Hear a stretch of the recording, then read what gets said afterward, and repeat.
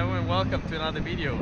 This is gonna be quite a windy one. We have about 8 to 10 meters per second today. It is November and the wind is coming from the north, so it's a very cold day. We're gonna do some looking back over the fish we caught over the day, or I caught. I'm here with my colleague Per. Today is fishing a little bit further away here.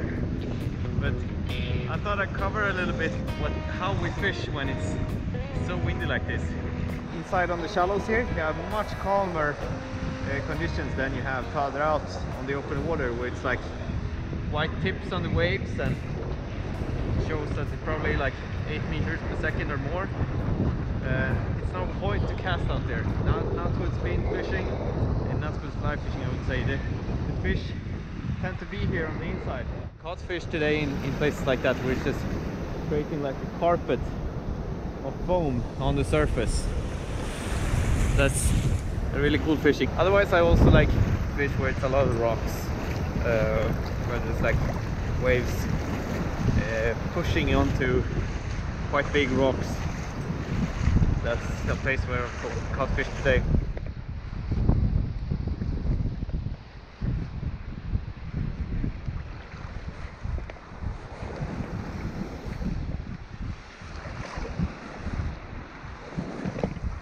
Yep, got one. It's a little bit nicer. Good strike. Holding the rod tip low. All over the place.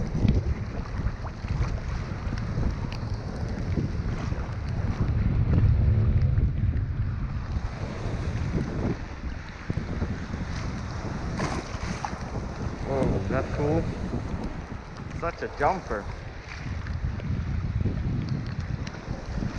Took the end fly, so I've caught one on each fly today. Whoa, that's awesome. Going in circles around me.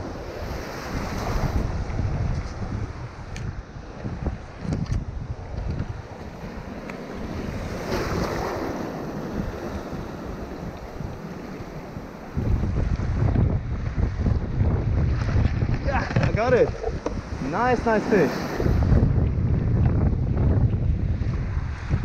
Being out in the little bit colder autumn and beautiful sea trout like this. Have you seen one jumping that much? That's really what sea trout is about.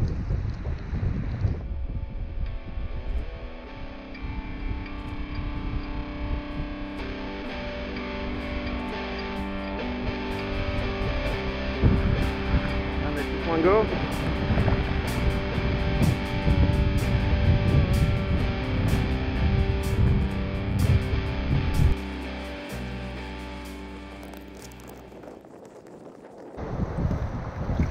So I put the camera behind a big rock, so hopefully we can get rid of most of the wind noise.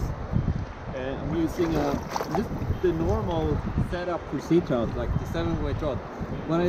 What the difference though that I do is that I have an 8-weight line here. This is an 8-weight EXO line. It fits perfectly for the Marisola rod. Marisola is a very strong rod, so it handles great the 7-weight. But I mean, it just performs well on the 8-weight line as well. Different from that, a little bit thicker leader. You can shorten the leader and make it thicker. So the tip I have here, the thinnest part of the leader, is like 0.31 today. Quite thick and just a little bit over 9 foot. Usually I have like 13, 14, 15 foot. But today I'm just using like 10 foot. Why is it that I use a floating line when there's big waves like this? Usually people are talking about having like an intermediate line so it doesn't go up in the wave tips when there's big waves. I kind of disagree. I like to fish a floating line still, because I fish more on the swing. I don't fish straight across the waves, I fish with the waves. And therefore it doesn't matter that the line is on top of the surface. And also I can fish very shallow water. The first fish I caught this morning was in extremely shallow water, as you can see in this clip.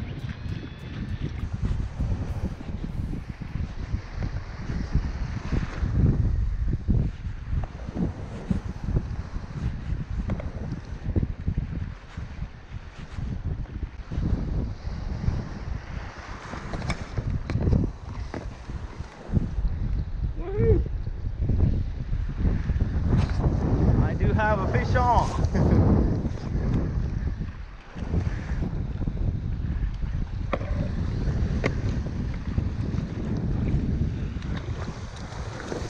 There it is. Minor, took on a dropper fly. As you can see, weather conditions are really tough today. But I caught the first fish of the day. It's like 8 o'clock in the morning. Took on this little fly, like a Brenda style fly. Everything small and brown, used to work when the water is getting colder now in the autumn. Really nice. Took very shallow. This is just a small fish, but very good start. Feels good to be out. Gonna let this one go. There.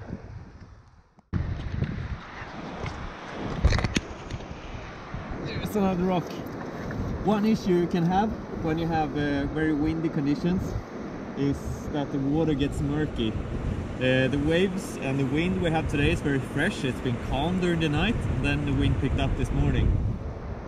So the water is still very clear. When it hasn't been windy for so long, it ain't that dirty. It is quite clear. I mean, it's not that much stuff floating around in the water. So today is just perfect in this. Even though the waves are huge out here, they're gonna make the water more and more color during the day. But at the moment, it's just fine. We have like a light color on the water, which I just would say it's just positive for the fish. It's like a little bit of a camouflage for the fish.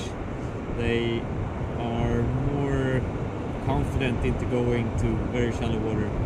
So here's a clip where I fished where the water color was so pretty. It's the lime color of the water that picks up from the kind of bottom we have here on Gotland, and I just love that kind of color. So it's like a little green bluish hint on the watercolor, and the fish was standing very near or in very shallow water.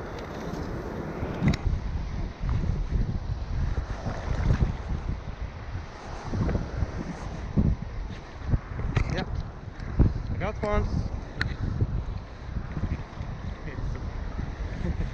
It's the tiniest fish. Like swimming towards me. Let's see if we can get this one in. Move the camera a bit. You got it?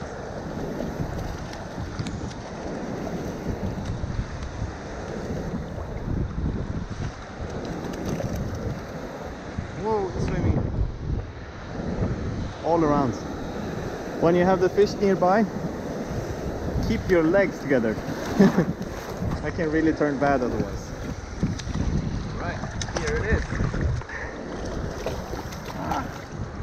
That's 40 centimeters maybe. It's well hooked, this predator dubbing fake fish. Fish just parallel with the waves. I'm not casting out into the waves, I'm more casting along with them. Really good strike. I had a little struggle though at that place because there was a lot of grass floating around in just that particular spot. So that can happen. It can be dirty water, but don't give up the entire spot. You can actually like try to walk a little bit in the water. If you go out in the water, it's very much like grass and stuff floating around. You can just move a little bit, like walk further away. Don't give up immediately. It can be very local, so it can be much clearer further away. So that's a useful trick. I'm positively surprised about today with a few hours of fishing in heavy northern winds that we actually managed to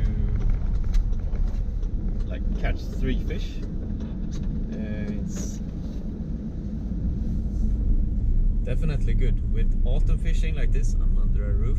With autumn fishing, you can't be so hard on yourself when you're doing weight fishing like this. Fish can sometimes be far out, so it's not always the easiest to catch them, and days are short as well, so if you don't find them, a day can quickly pass by.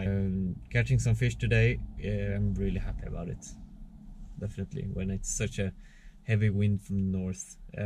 I've been asked if I could do some videos like this, even from when I posted the first YouTube video on my channel, and asked like, can you do like just a normal day sea trout fishing? And I think I will do some more. So I'm very happy to hear your comments and thoughts about the video, what you would like to see more of in future videos like this. It's quite limited what I could do concerning audio and stuff when it's this windy, because you have water splashing up, so everything needs to be waterproof, so sound is not that great. Perhaps I'll try to improve it in a day where it's a little bit calmer. But thank you for sticking out with that through the video, and please consider subscribe. And yeah, as always, I'm happy to hear your thoughts down below of this video.